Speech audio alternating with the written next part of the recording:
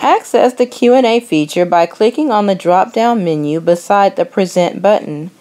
Select Presenter View, use New Audience Q&A, and View with Speaker Notes. Here, we'll see tabs for Audience Tools and Speaker Notes. I'm going to select Start New. I have two options because I've used the feature in this particular presentation previously. There is an option to only accept questions from people within CISD or from anyone. I've chosen anyone so that I can demo with my personal Gmail account, being the quote-unquote audience. Notice that the speaker may also toggle Q&A on and off.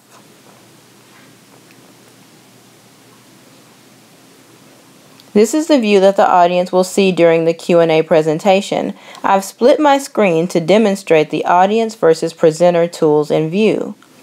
Audience members access the Q&A board via the unique Google link.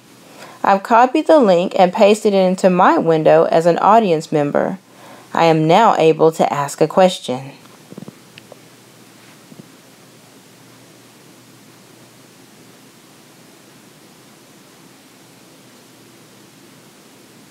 Let's see, how do learned behaviors help the Malamute survive? I may choose to ask the question as myself or anonymously. Once I submit my question, the presenter may choose to present my question, thus making it visible to the rest of the audience.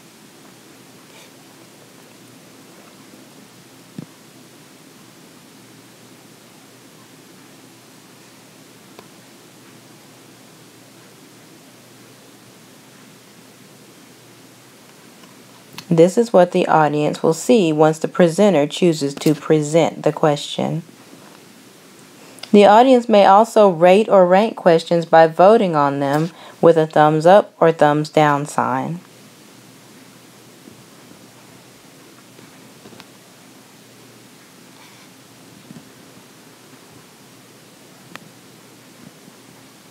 Let's look at that process one more time.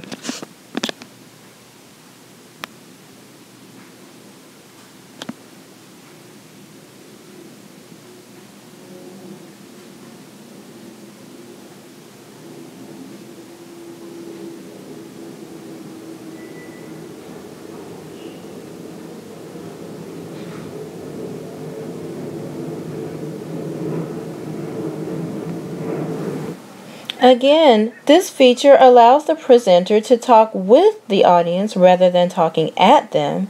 It also allows the presenter and audience to connect with one another and manage real-time feedback. It gives them that real-time Q&A interaction. This interactive piece may be just the thing to meet the learning styles or needs of your more introverted learners.